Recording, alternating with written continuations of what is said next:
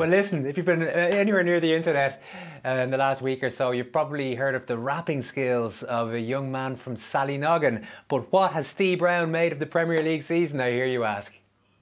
With the season underway and the pool on the go, United been required until Brown now. The race begins for the top four, and don't get me started on the VAR. A Leicester masterclass at the St ground. The Fox were out just like bloodhounds. You win nothing at Christmas, but it looked a sure thing. Then all of a sudden the COVID crept in. 3 months of boredom with no football, with no Premier Sports. There was nothing at all. But then it came back with no fans inside. We were all looking on with faces of the light.